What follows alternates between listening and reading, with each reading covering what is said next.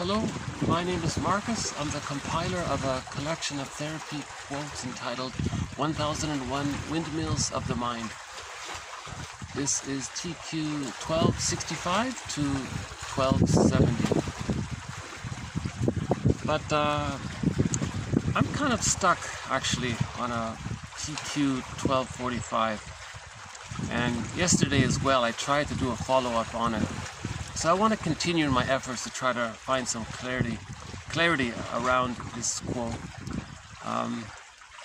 So just by the way, 1001 Windmills of the Mind. The core collection of quotes runs from TQ1, therapy quote number 1, up to 1001. And there are roughly 25 themes or threads or topics that run throughout the series. Every major defense mechanism is covered. Emotional eating is covered. Margaret Mahler's theory about the psychological birth. She says that the psychological birth doesn't automatically take place with the biological birth, and that there's this process that she calls the separation individuation process from birth to roughly around the age of 3. Symbiosis, practicing, rapprochement, whole object relations, and then the psychological birth, meaning the child's life force was originally connected to the frightening image of the mother. Then with whole object relations, the child's life force is attached to the whole representation of the mother, and with that safety, the child's life force can decaffect from the image of the mother and connect or caffect to the whole self-representation. So that's called getting the key out from under mother's pillow, and that's the psychological birth. So that expression, getting the key out from under mother's pillow, that comes from Robert Bly in his discussion of the fairy tale covered in the book Iron John. That's a metaphor of achieving the psychological birth. So man's main task is to give psychological birth to himself if he didn't get it naturally by the age of 3 with the secure attachment style. Right? So overall, these quotes are trying to address the transition around any kind of relational trauma, developmental trauma, any kind of area where we're kind of stuck, and to try to face that, understand it, give witnessing to it. Grief is healed when it's witnessed by a caring other, so we're sort of trying to be our own caring witness to understand it.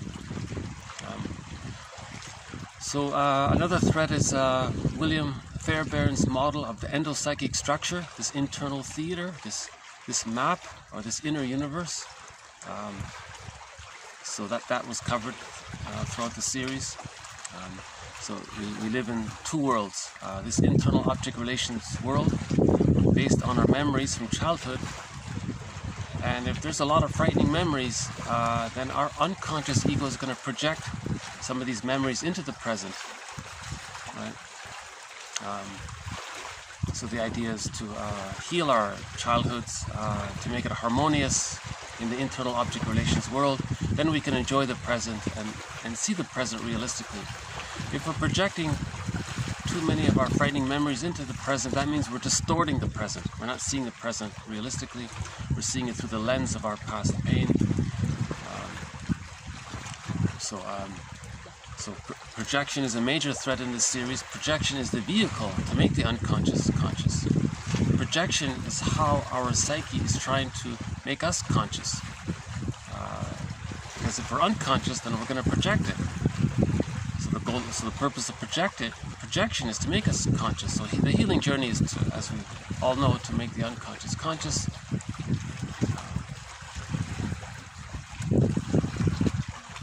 Okay, so Margaret Mahler, William Fairbairn, Melanie Klein, she has a theory about the positions, a very important concept.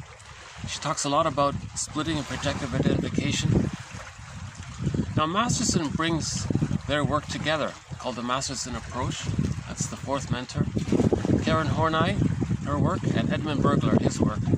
So those are the 6 mentors in this series, and Robert Bly makes an occasional sort of guest appearance here. We've been using Robert Bly's metaphor of the unconscious self. When we say know thyself, know the conscious self, and know the unconscious self, his metaphor is that we all drag this bag behind us called the stranger within, or the secret self, or the shadow soul, or the shadow self, or it's the one who walks with us, who's not like us, but who is us, or someone's living my life and I know nothing about him. One person calls it the skeleton. He's a wise teacher, and you want to give the skeleton the best seat at the fireplace, regard him as having a right to be, and he's a wise teacher, teaching you that there is a conquest of the self, that the psychological birth can be achieved. So he is this teacher. In mythology, it's Poseidon, right? The unconscious, the ocean is the unconscious. All the energy in that bag we drag behind. So Robert Bly says, by the age of 5, so much of who we are gets put into this bag, and we spend the rest of our lives trying to re-own, reintegrate what we disowned in childhood. So that's the hero's journey, to re-own what we don't know about ourselves. All that energy in the bag is sometimes called the id. That's what that phrase means. It just means all the energy in the bag. That's all it means.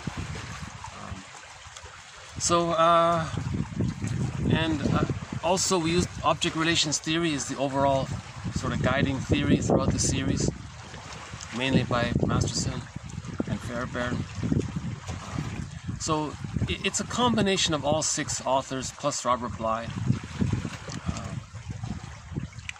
So I guess if I had to put some kind of a label to it, it would be the Karen Hornian, Edmund Burglarian, James Mastersonian, Fairbairnian, Kleinian, Margaret Maulerian approach. Something like that, I guess. We covered quite a bit of ground. I think it's a good project in the sense of that a lot of this material hasn't really been presented. Hold on a sec.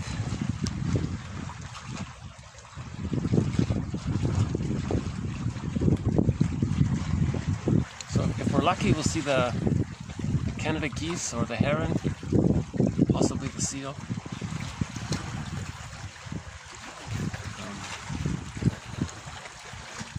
So by the way, 1001 Windmills of the Mind is only, to the best of my knowledge, is only the second collection of quotes from the psychoanalytic perspective. The first was done in 1990 by Gregory Bauer in his book Wit and Wisdom in Psychodynamic Psychotherapy. That's a great book, but that was done in 1990. 1001 Windmills of the Mind is a sort of a continuation of that, and most of the quotes are post 1990, and I'd like to think that we've covered, that there are more topics covered, and that there are movie quotes in here, and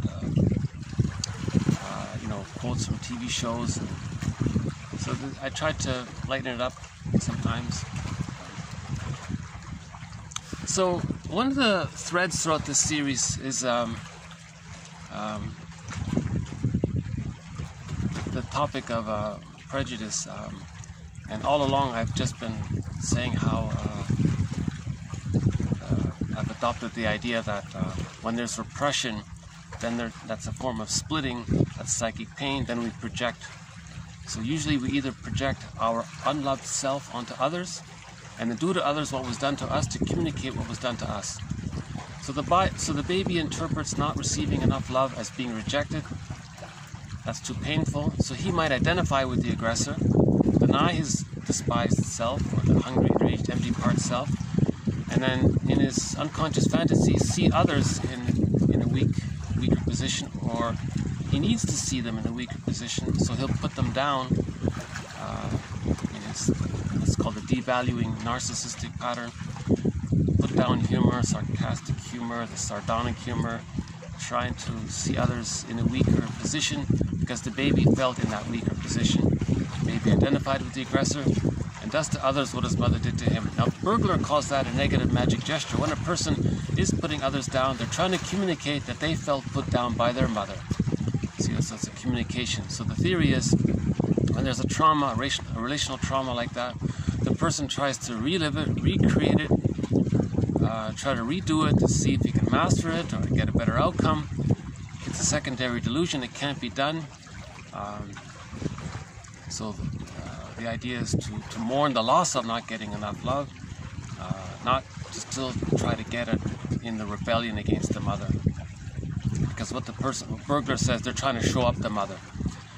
The person using the devaluing narcissistic pattern, who's constantly putting others down, Burglar says they're trying to show up the mother. See what mother did to me? This is what I'm doing to others. This is what mother did to me. So he's in rebellion against the mother. See, he's not even trying to get his mother's love. He's just trying to show and express his anger towards his mother through displacement, through projection. Right? So it's a secondary delusion. No non-threatening substitute other is that mother. They can't make up for that. They can't. This other innocent person can't take the projector in a time travel machine, zoom back to the babyhood nursery situation, be that good breast, be that good mother, and provide the nurturing that was needed. Can't be done.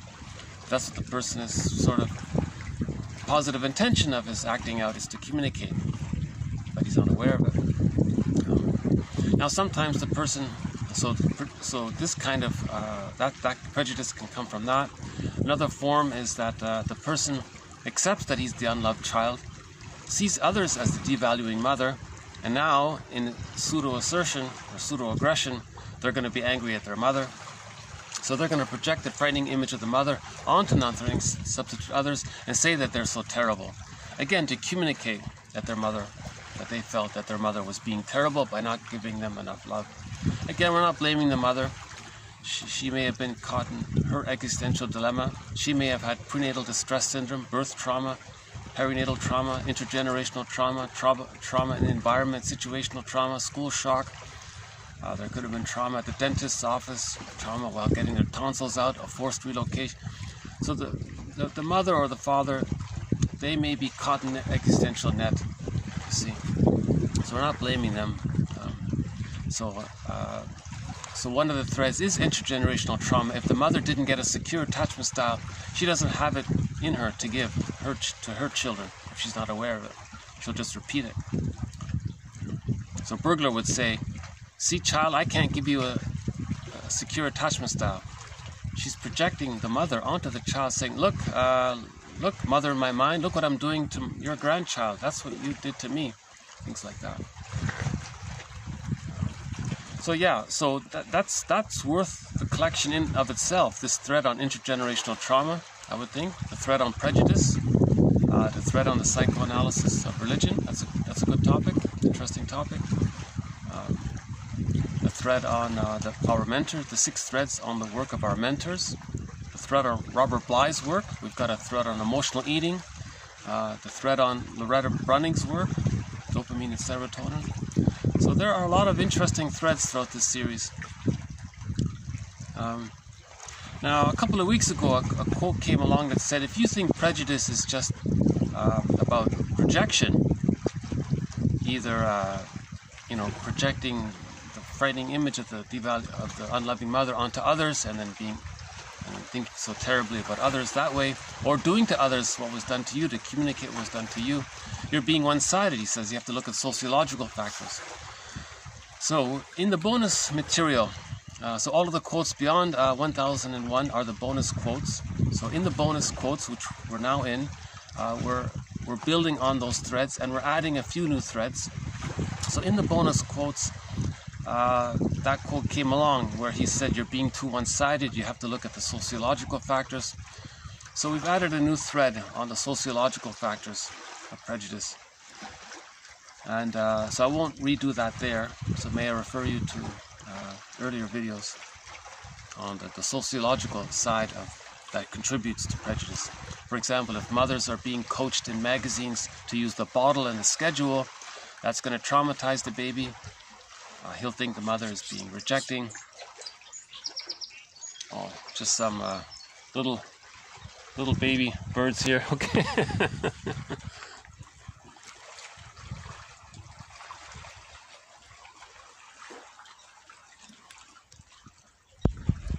So no sign of the Canada geese yet. so far I only saw them once. They were honking along, and it was quite a sound. Yeah, so the baby interprets that as his needs didn't get met. The Jocasta style of mothering, that's a huge thread in this series. That alone is worth a collection, I would think. The whole thread on the Jocasta style of mothering. So the foundation of that is the self-help quote. Mothers are there to meet the needs of the child, not the other way around. If it is the other way around, that's called the Jocasta style of mothering. Right? So the basic idea is that if the woman didn't get her needs met when she was a child, because her mother was using the Jocasta style of mothering, and then she developed a fusion with the mother, and she can't separate from the mother. That's now her having the electric complex. Then she's going to, when she has her child, she might unconsciously say, finally, someone's going to be considerate to me and listen to me and respond to me and respect me. So the mother is parentifying the child, turning the child into a parent. That's called the Jocasta style of mothering. And then the child, if it's a daughter, she ends up with the electric complex. If it's the boy, he ends up with a mother complex, or the Don Juan syndrome, or the Peer Gynt's Peter Pan, the play, right? And in the comic book series Psychoanalysis, there's a character there called Mark Stone. He talks about that. The thread on Peer Gynt by Karen Horney, that's another thread in this series. That would be another good reason to get this series, just to learn about the Peer Gynt story.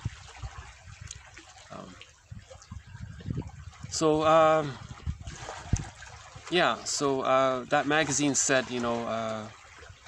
taught mothers to use the bottle and the schedule. Now that's going to traumatize the baby, because the baby says he's hungry. The mother says, no, you're not. You have to follow the schedule. So the real self of the child goes into exile. So that can lead to it. So a sociological influence can lead to prejudice, because if the child has to repress his real feelings, that's splitting. Splitting leads to projection. Projection leads to prejudice, right? And then it's covered over with all of these rationalizations and further rationalizations. So prejudice can come from, can be sort of encouraged by the sociological factors, like that magazine. We had this, and that quote from 2 weeks ago. He said, if the economic system is one of global pillage and not global village, then he said you're going to need poverty to pillage. So how do you create poverty? He said poverty is man-made. Well, you got to create prejudiced people. So you co-opt spiritual rituals and invent and convert it into religion, he said. And you give them creeds and dogma, which promote repression, which promotes splitting, which promotes the prejudiced personality. So so I'll refer you to videos during the last week and a half. So we covered the psychology of religion. I won't go over it again here. So that's a sociological factor that can lead to, religion is a sociological factor that can contribute to the prejudiced personality, because religion is a tool of the pillage system. Let's see.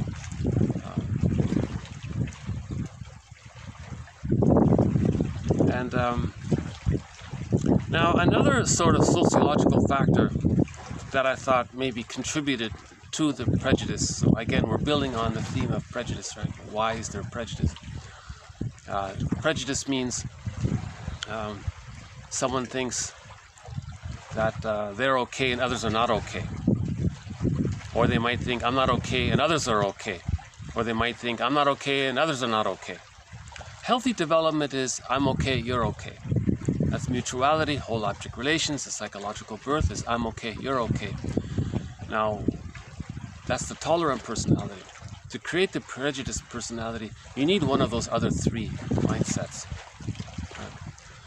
Now, another thread in this series is Fairbairn's theory of the moral defense. He says that in the beginning, all babies think that they're not okay and the mother's okay, because the baby has to bond to the mother. The mother's the giantess in the nursery, this grand, omnipotent, all-powerful being, and sometimes she's frustrating. But the child, to preserve his attachment, he'll just take it upon himself to say, oh, okay, well, mother must be all good. To make her all good, he has to make himself bad. So that's the I'm not okay, you're okay. Now this gets sorted out by the age of 3, and the child thinks, oh no, I get it now, I'm okay, mother's okay, sometimes she's frustrating, that's okay. That's whole object relations.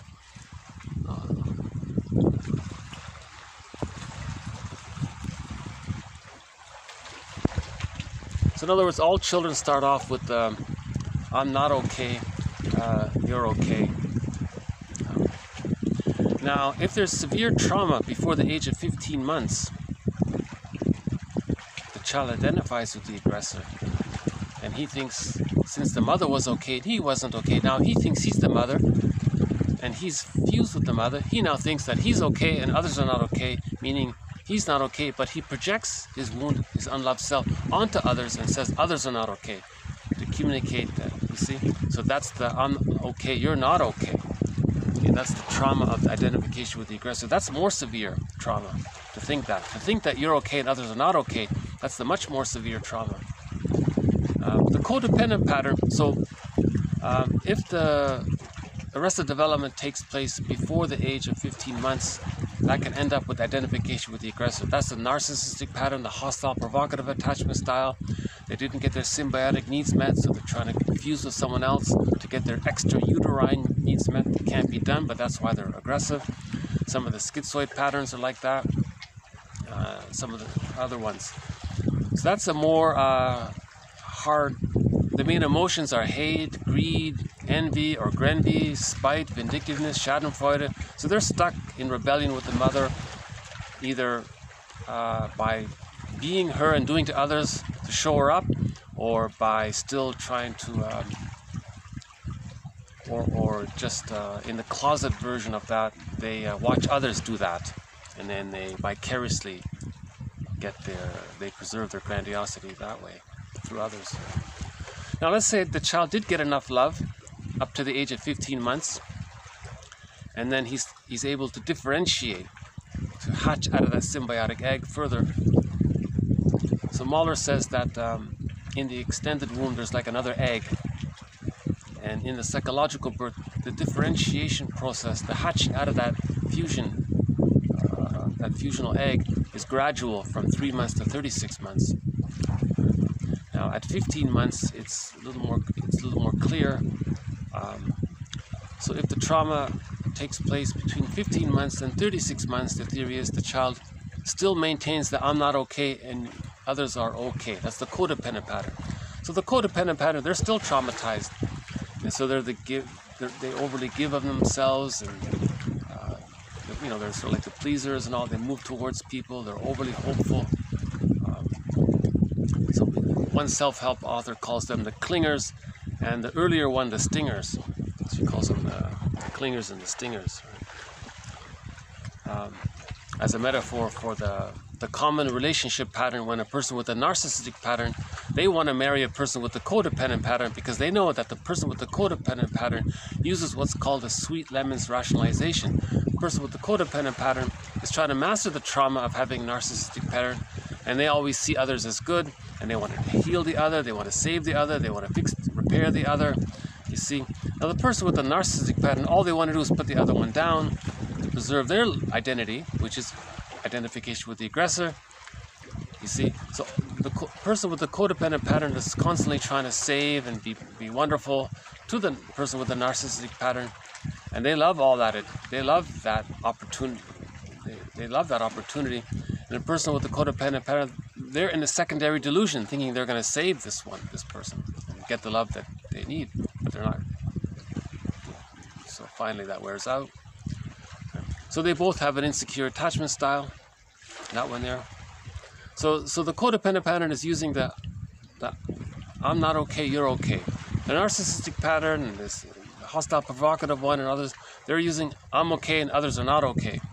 Now some of the schizoid ones, they say I'm not okay and others are not okay. So one author, this TQ 1245, she came along and asked the question, when did this begin? When did this natural phenomena of children getting a secure attachment style, when did that stop? When did that happen? What happened? Her theory is that for 200,000 years, roughly, before agricultural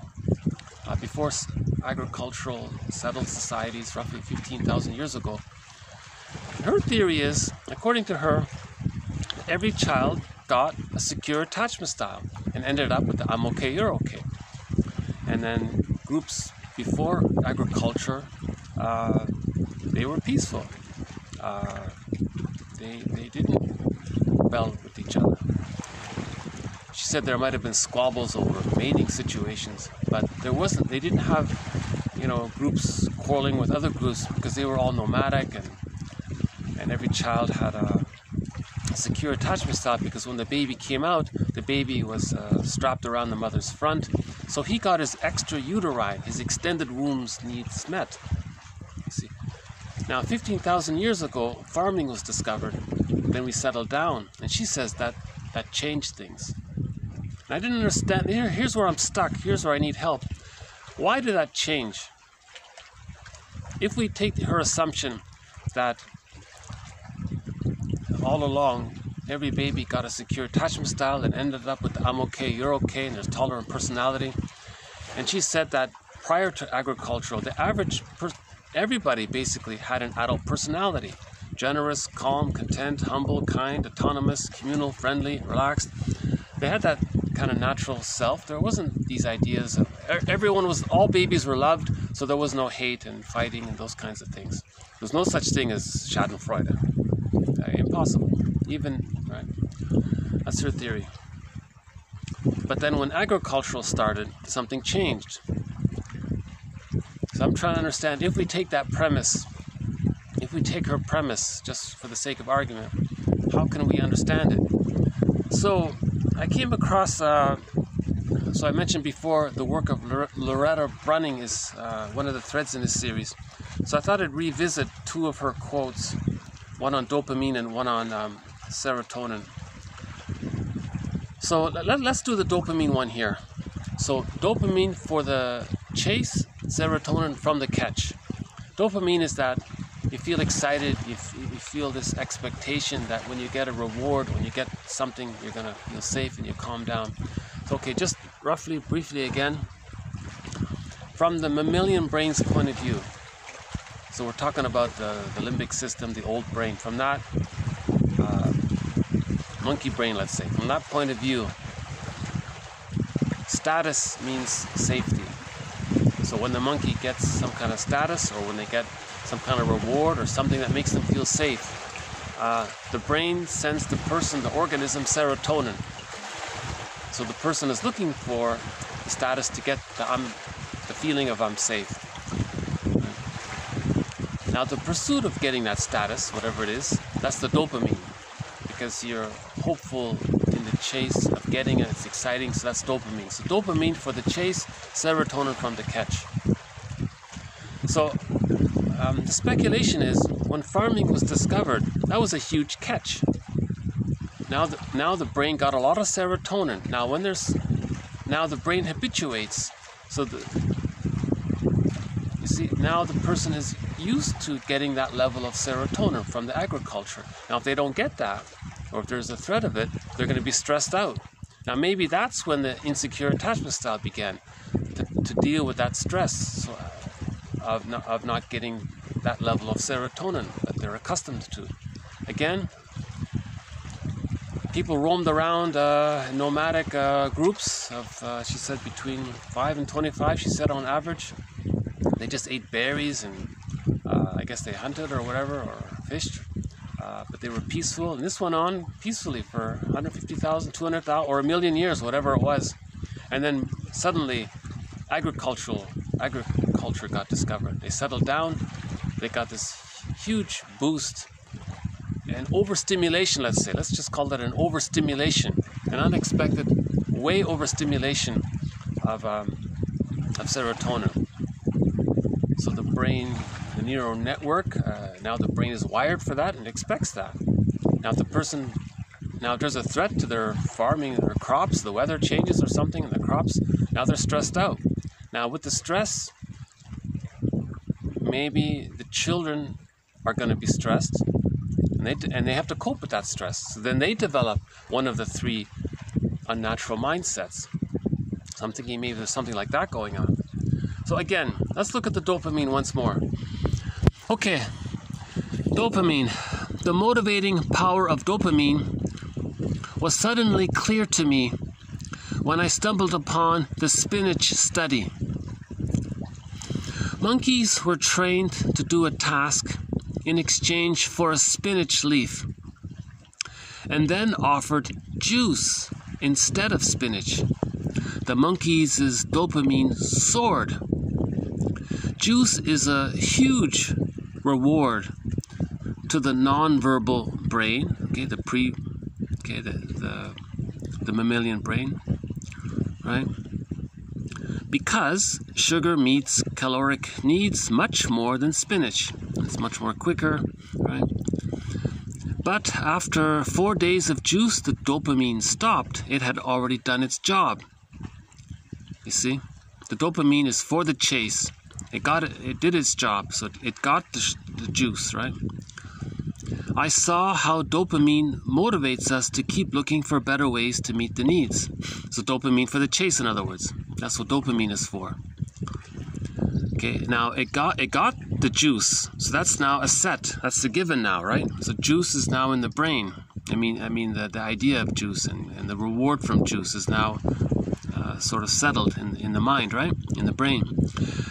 Okay, and I saw how expectations get wired by experience, so a reward is soon taken for granted. Yeah, it is taken for granted. You see, so she's saying here, dopamine, so the monkey was happy with the spinach, everything's fine with the spinach. Suddenly it got this concentration of juice. Now, again, juice is it's a concentration, it's not the whole fruit, right? You extracted the liquid and you took away the pulp. So there's like a concentration of sugar there. So that's a sudden boost in feeling safe because you got your calorie needs met. So the dopamine was there to get the spinach leaf. Then he got the spinach leaf, he got a little amount of serotonin, and that's okay. And that was sort of the natural state of affairs, right? Because it's a whole food, it's natural. Darwin says we're part of nature, we're natural that way, right? But then something unnatural happened. We created juice, a concentrate, in other words. Someone said if you concentrate something out of something and you distill it and concentrate it and distill it again and again, it becomes like a drug almost. It has almost like you're moving towards it being like a drug-like effect. So like an over-concentration of, if you take the juice and then remove the water and just keep the sugar, do it again and again, and it becomes very concentrated, you see. So now the brain responds to this huge reward of juice, this concentration of sugar.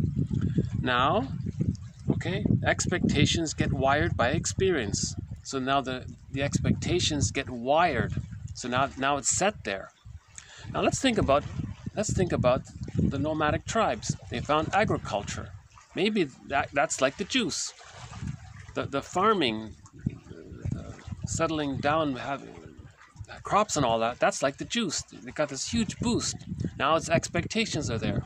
Okay, now, but there's more. The researchers switched back to spinach instead of juice. The monkeys went into a rage and flew the spinach back at the white lab coats. So you can imagine the spinach, the monkeys throwing the spinach. Because it's stress. They expected the juice. The brain got wired for juice. It expected it. When it didn't get the juice, there was stress. Okay, now let's go to the farming. Now let's say we have the farms. Let's say there's a weather issue. Then there's stress. Now from the stress, the mothers might not be able to offer a secure attachment style. And those children end up with a developmental trauma. You see? And then when they have a developmental trauma, they pass it on to their kids. And maybe that's the birth of prejudice, because an insecure attachment style is going to lead to prejudice if it's the narcissistic pattern. Yeah. So the insecure attachment style, there are a variety of forms. There's the narcissistic pattern, the hostile provocative one. The codependent pattern, they have an insecure attachment style, but they see everything as being too good all the time. So they're not really, their prejudice is kind of harmless, I guess. But they have like reverse prejudice. They idealize everything too much, right? So so let's follow up. So let's do that quote. Let's go back to the quote TQ 1245. Hold on a sec here. So here's the quote that started this confusing discussion. Okay. So this was from a couple of days ago. Adult society. Okay, so as opposed to sibling society. So Robert Bly has a book called Sibling Society. We're all sibling rivalry and all that. Why? Okay, so but long ago it was all adult society, right? So adult society. Okay, so there was this adult society prior to the emergence of agricultural settled societies. They live in highly cooperative but fluid groupings with deep values of egalitarianism and sharing. This could be seen all over the world, in any continent, in any hemisphere. People were generous, calm, content, humble, kind, highly autonomous, and highly communal. Okay, agricultural comes along. Okay, so here's the quote here. So here's what I'm getting at. Now, if agricultural comes along and they're stressed out, and that skews the child rearing methods, okay? Species atypical child raising, okay? So now, here's the birth. With the agricultural, maybe this is when how we raise children got changed, okay? Species atypical child raising seeds underdeveloped and even skewed human nature and morality. The resulting misdeveloped adults create societies that perpetuate the undercare of children, fostering communities of people with neurobiologically framed paranoiac perceptions. Okay, so the hostile provocative attachment style, the narcissistic pattern. Okay, so they've identified with the aggressor. Or they project the fighting mother onto others. So that's the paranoid schizoid position from Melanie Klein. You see? So,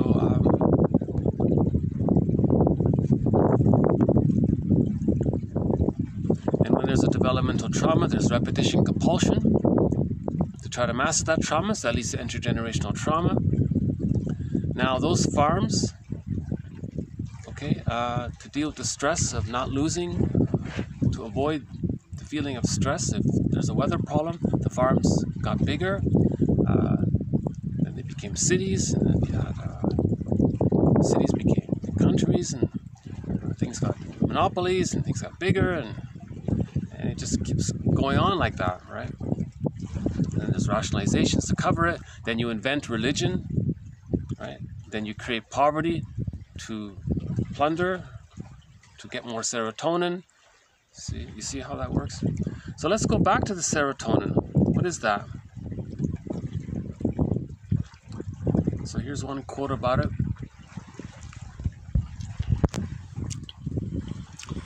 Okay, serotonin, the one-way mirror study. The one-way mirror study showed me how serotonin motivates us to strive for social importance despite our best intentions.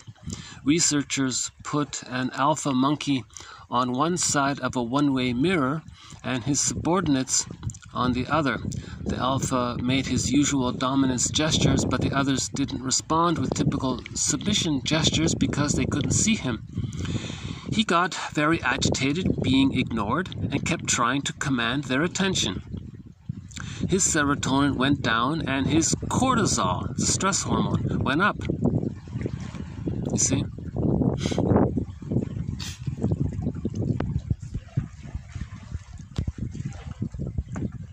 Okay, so now let's call this alpha monkey, let's call that the hostile provocative attachment style. Okay. Now let's move on. So let's look at the hostile provocative attachment style.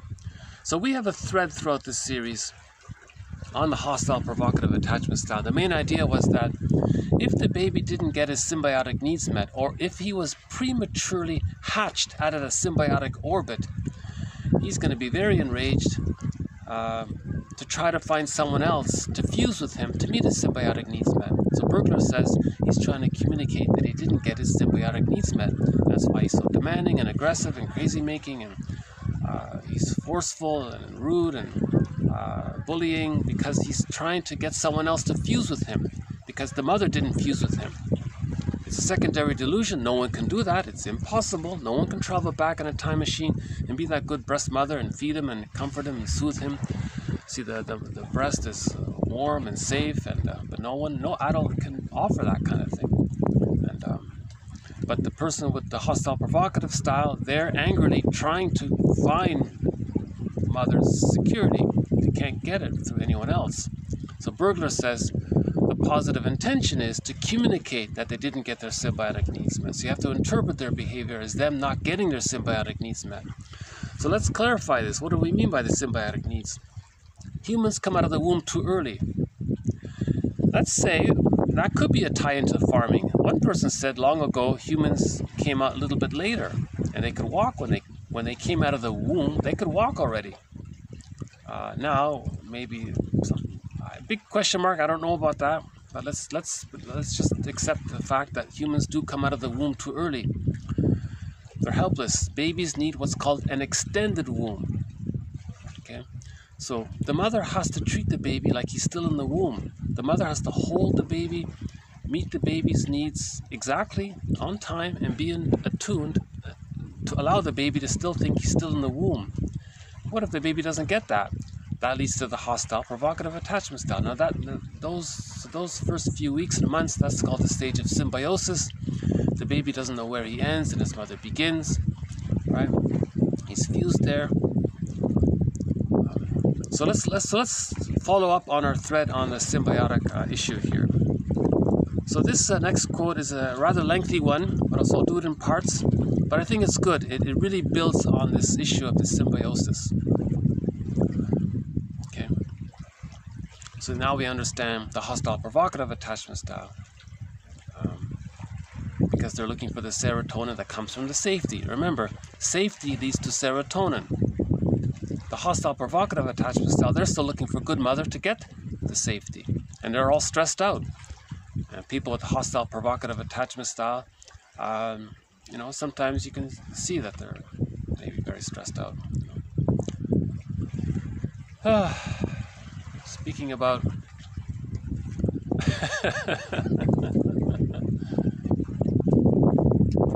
want to have another look here?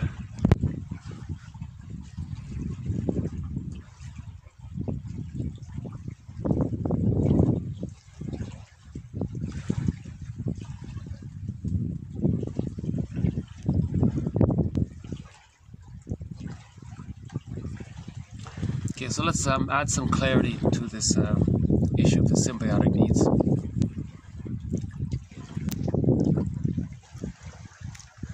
Okay, one important thing to keep in mind with this next quote coming up is that the theory is that in the womb, the baby thinks it's all about him.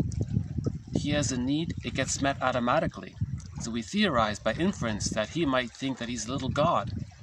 We fantasize. If the baby were to have thoughts about his experience, we imagine it's as if he were to think he were some kind of god. He has a need, and it all gets met, because he has no concept of him being separate from his mother. He's just in this blissful state, oceanic blissful oneness all around him. He's very happy apparently. Now in the extended womb, that's meant to continue. Now he makes a gesture, he makes a sound, his mother's attuned, and it gets met. So he thinks he's like a little god. That's called the stage of infantile megalomania, omnipotent thinking, and so on. Now this gets resolved by the age of 3, but if there's trauma there and he's stuck there, the person feels very entitled. He thinks it's all about him.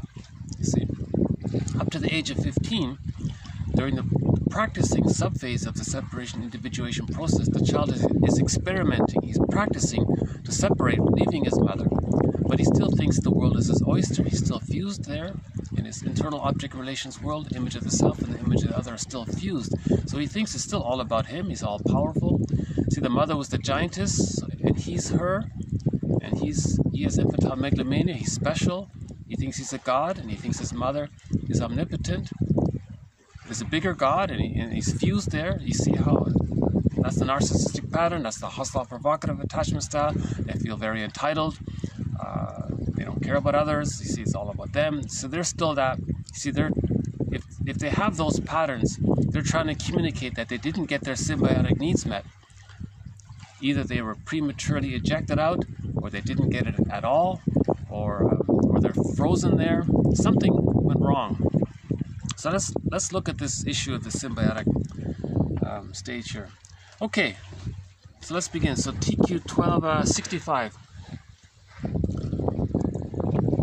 Okay, it's a big topic, so I need to take a breath myself here. All right. Okay. In the absence of properly developed ego functions of his own, the child's mother functions vicariously in his behalf. The infant in turn behaves as though he exercised direct control over his mother. So the theory is the mother is being active, the mother's doing the giving, but the baby thinks he commanded it and it got met. You see? Hold on a sec. I think we have the geese.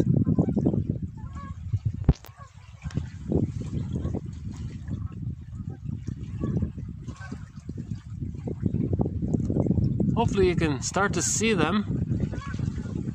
I think they're gonna...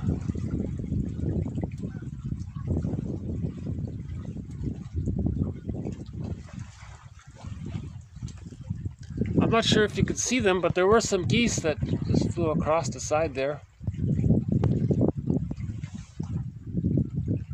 Now you're not gonna see it, but there is a seal there. Let's see. I just saw a seal over there. No, you're not gonna... Or is that just a wave?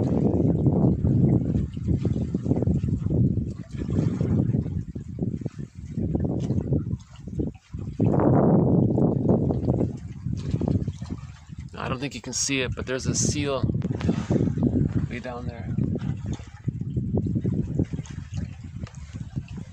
So let's keep this in mind. The mother's she's omnipotent, she's the giantess, she's feeding the baby and all that, but the baby thinks he's creating it. So that's magical thinking. He has a thought, he makes a gesture, his needs get met. He has like a magic wand. He has this in his thoughts, he has this invisible magic wand, and he gets his needs met, kind of thing. Right?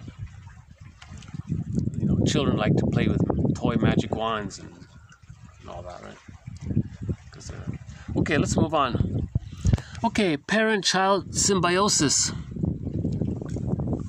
In this state of affairs, the boundaries between the child's and the mother's ego are virtually non-existent. Okay, the baby doesn't know where he ends and his mother begins. The mother-child, that's a dual, like a dual unit, right? 2 in the 1, right? Okay, this is a unit made up of 2 partners in which one partner, the mother, wields all the actual power, while, the child seems to indulge in the fantasy or delusion of exercising unlimited control over her. This is called the fallacy of magic omnipotence. The infant's implicit belief in magic omnipotence amounts to... Oh, hold on. Oh, what a pity. I hope you caught just a glimpse of it. Like a goose just flew across there. Oh, what a pity.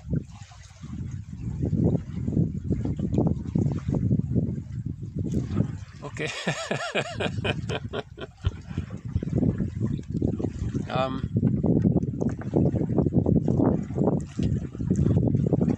See, a child might, a child might say, "Okay, geese, I have the thought that you're gonna make an appearance on the count of 3. 1, 2, 3." See, he might exercise that fantasy or something like that. Now, Edmund Burglar says that when people go to the casino or something, they're reactivating that old omnipotence of thought. Come on, lucky dice, roll me a lucky 7 or whatever it is, right? See, they're reactivating that. They're nostalgic for that magical time. It was a happy time for the baby to have everything met for him, you see. That's another thread in this series, the work of Edmund Burglar, by the way. Okay.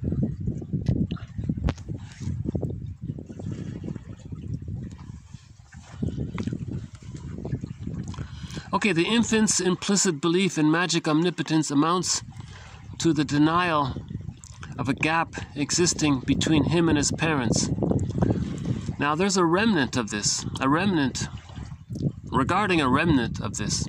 Some may tend to bridge the gap, thus to recapture their lost unity with the universe at large. The virtual absence of a healthy symbiotic tie between mother and child. You see, people may want to try to regain that symbiosis. So that's what religion is for. They say, "Oh, okay, everybody, you didn't get your symbiotic needs met. Well, come in here, let's fantasize this great, wonderful being, and let's be one with this great omnipotent power. So let's recreate the symbiosis." You see? So, we had a quote earlier about religion. Religion wants to promote the continued use of childhood defense mechanisms. Okay? So, fusion is a defense mechanism. If you didn't get your symbiotic needs met, you want to fuse and stay there, right?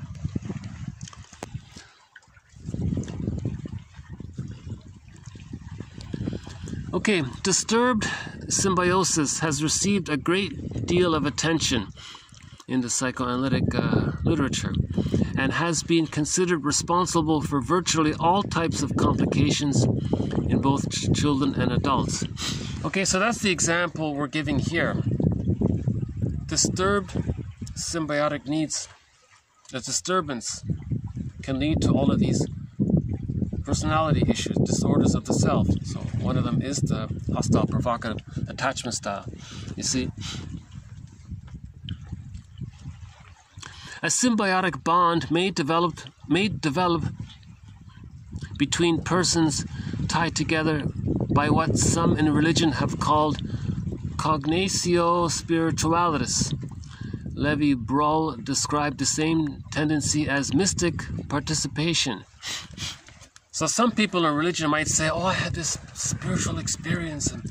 Okay, so that was the fantasy of this fusion. They recaptured in their minds the fusion experience with the mother, the baby mother experience. Religion wants to give you that, to keep you hooked in it, to promote the prejudiced personality, to promote the poverty, the plunder and all that, right? Okay, her transcendence had all the hallmarks of her original symbiotic relationship with the father. Okay, now sometimes there could be a good mother god or a good father god, right? Okay, and okay, so she's talking about a client she had here. She sometimes the person yearns for the father to help them break the symbiotic, to free them from the negative symbiosis with the mother. The child might look to the father for a positive symbiosis. You see, so this client here is looking for the father to have this positive symbiosis, because they're not getting a positive symbiosis from the mother. The child is stuck in a negative symbiosis with the mother. So sometimes we look for the father for that. Okay, the client says, quote, so the client says to the therapist, you know, therapist, I will never leave you. You know, I don't know who I am. You know, without my parents, I didn't know who I was. And so first there was my mother, and I fused with her. And I felt like, you know, it was just us against the world kind of thing. We lived in an igloo, you know. Then when the mother passed away, I fused with the father, and now he's gone. Now it's you, therapist. The therapist says, okay, the dissolution of her symbiotic transference neurosis became the overriding concern for the treatment. She was helped to realize that she had spent her life in a hopeless search for identity through symbiotic fusion with a male alter ego. Okay, the early post-partum phase.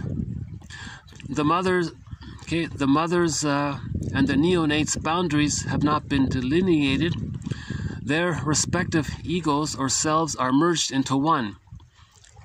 Okay, so now back to the mother. The mother feeds the baby when he's hungry. The mother gives the baby warmth when the baby is cold. The mother lifts his covers when the baby is warm. She diapers him when the baby is wet. She monitors his physical and social environment on his behalf. She is the omnipotent, omniscient, bountiful mother figure. Okay? The theory is that the baby in turn partakes in her purported omnipotence. Okay, mother or mother's breast, or the breast mother, as well as the universe at large, are there at his beck and call. Indeed, from his point of view, it is he who exercises virtual control over his mother's behavior. His signals of distress, his whimpers or his cries, his kicking and so on, send the mother scurrying to his aid and comfort. This is what Ferenczi has called the omnipotence of movements. Okay, bottom line here, symbiosis has been described as extrauterine gestation. Okay, that's the extended womb here. So there's the key point. The stage of symbiosis is the extended womb. It's the extrauterine gestate state. You see, he's still in gestate. That's another egg. So we have the biological egg, the womb, the physical uterus. Now we have this extended extra egg gestation stage. That's the extended womb. The baby needs this extra egg. Okay, the physical uterus is the first egg. He's born, he's hatched out, metaphorically. It just takes a minute. He's in this second egg. Okay, this second egg is needed for the psychological birth. Now, if the person doesn't get their egg, this symbiotic extended womb egg needs met, okay, if they're prematurely hatched or something goes wrong there, okay, that's a problem. They're going to end up with the hostile, provocative attachment style. Now they're going to be stressed out, okay, and from that, there's the prejudiced personality, intergenerational trauma. You see, so I'm trying to link it all. I'm trying to be balanced here. We're trying to balance the psychology side and the sociological side to understand prejudice. So,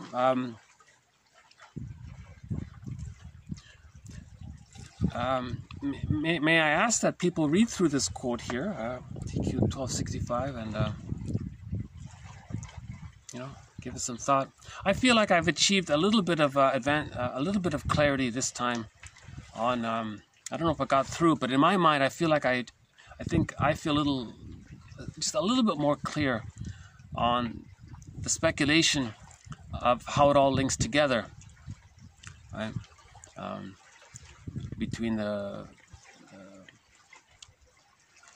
with the serotonin, and if the person is stressed from it. Well, hold on a sec.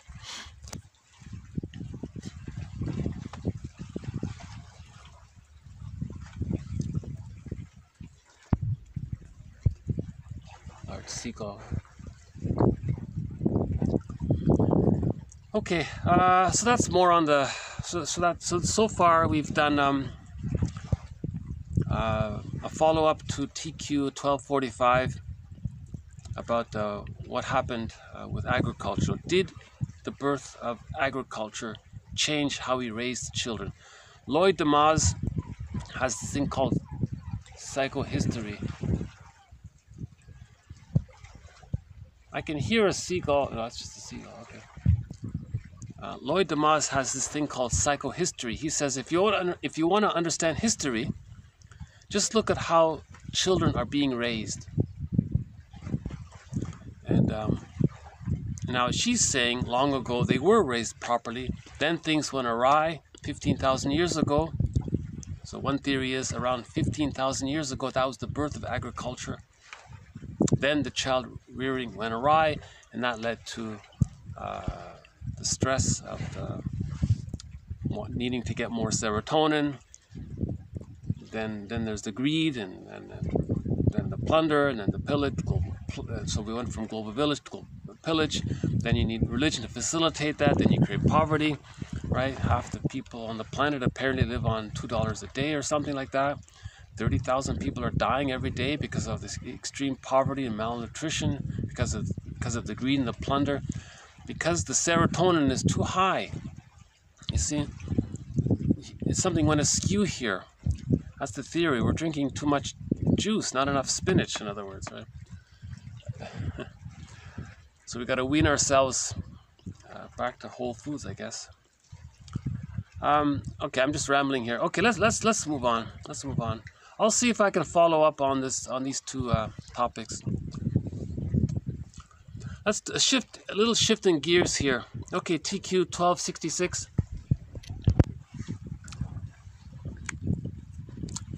Okay, oxytocin is usually complicated by calling it the love hormone.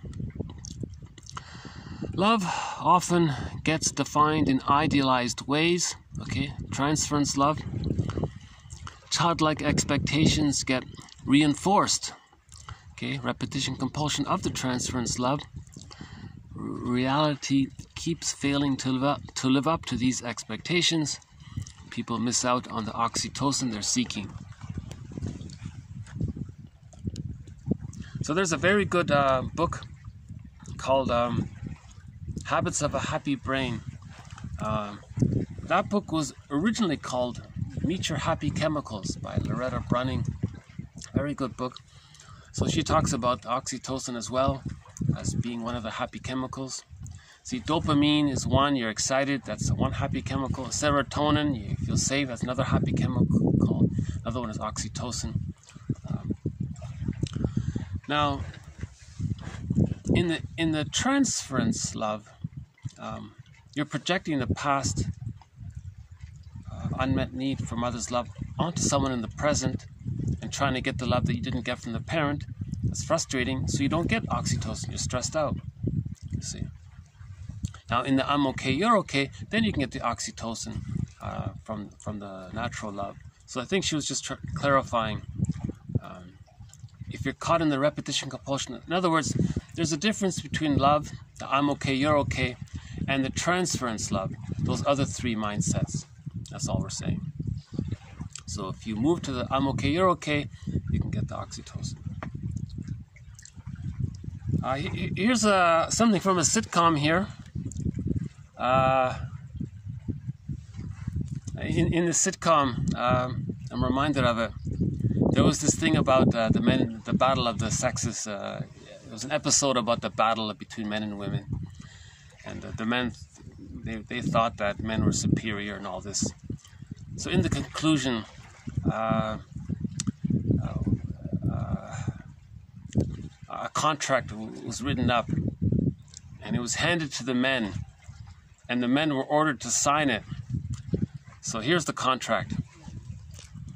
Okay, so the man was reading the agreement out loud, or the contract out loud. It said, quote, "Being a man, and hence not of sound mind, I must accept women as people, not broncos, and treat them accordingly. Sign it. Okay. So the woman said, sign it to the guy. So I thought I'd include that one in there. Okay, so in other words, women are people. They're not self-objects. Right? So that's transference love. If the guy thinks the woman is there to meet the needs that they didn't get from their mother, they're parentifying, they're objective. They're not accepting her for who she is as a person in her own right. They're just using her to meet the needs that the person didn't get when they were a child. Or if the man has the narcissistic pattern, they want to put down the partner to stay loyal to their mother in the mind, because they are the mother in the mind. See? I'll just leave it at that.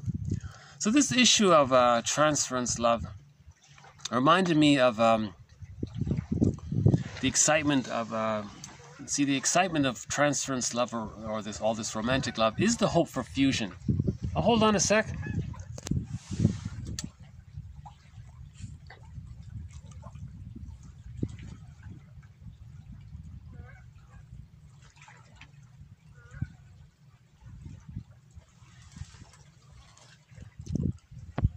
See, a lot of this romantic love, this excitement, is this hope for fusion, the oneness, to recreate that, right?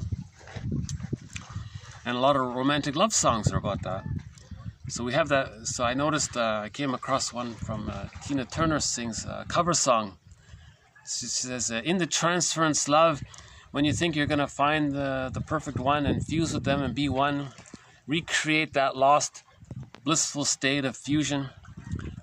She says here, oh wow, you know, in the romantic love, your mind is not your own, your body sweats, your body shakes, you can't eat, you can't sleep, there's no doubt you're in too deep. You think you're immune to this stuff. Well, it's closer to the truth. You know you're gonna have to face it. You might as well face it. Okay. Your love is transference. You're addicted to love. You're addicted to transference love. So it's like so this transference love is like an addiction.